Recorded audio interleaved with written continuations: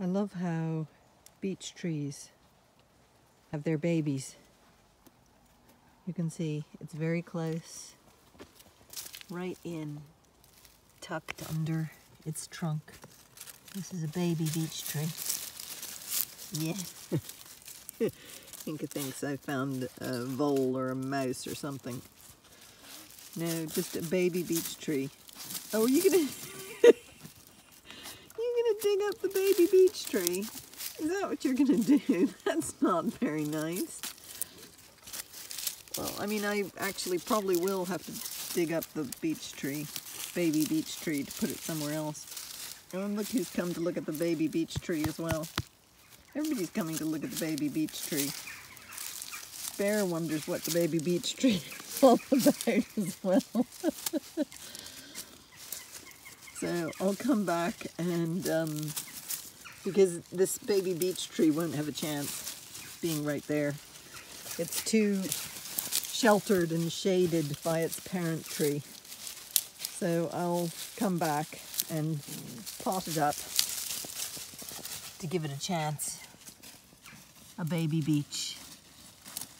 National Tree Day here in Ireland. I've dug up this baby beech tree, and you have to, when you dig them up, you have to make sure you get the complete or as much of the tap root as possible. So you can see I did. And I'm going to plant it in here. This is an old septic tank for a house. No, sorry, not a septic tank, water tank for a house that we timbered the edges to. And these are baby walnut trees that I planted in here as seeds. Ovenmitt's coming to help again. And here's a chestnut tree, and there's another baby beech tree. Oh, you fell in. You're very, oh, you Ovenmitt, you're very awkward, kitty. Very. Now, I'm going to plant this, and you're not to dig it up, okay? Yes, this is a baby beech tree. And hopefully it will grow a lot more. And I might plant it later this year out in a place for baby trees, or I might give it a year to grow a bit more before I plant it. So, Ovenmitt, are you gonna help me plant it? You gonna help me plant this tree? Whoops, my tool just fell. Okay, so I'll just dig down, because this tank is very deep. So, there. Now, place that sideways, put that in, give it some soil, pull it up a little. Now, there, I've rescued that baby tree. Was not going to survive being right underneath its parent tree, because it was right in the root area of the trunk. So it might have found its way down a little bit further, but not very far. So it now will have a chance, I think that's right, yeah.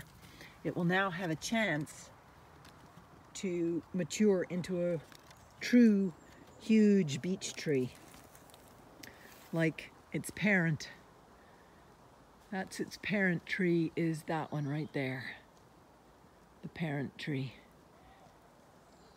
With another beech tree, another beech tree. There's a chestnut tree, horse chestnut tree, horse chestnut tree. Here's an ash tree. So here we have walnut trees. These are from seeds last year.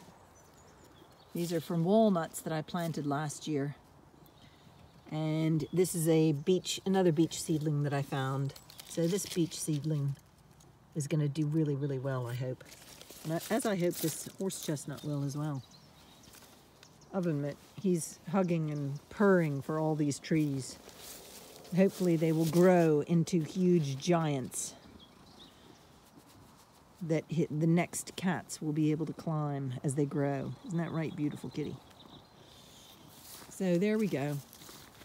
You saw where it came from, and there it is planted now, with Ovenmitt purring all over it.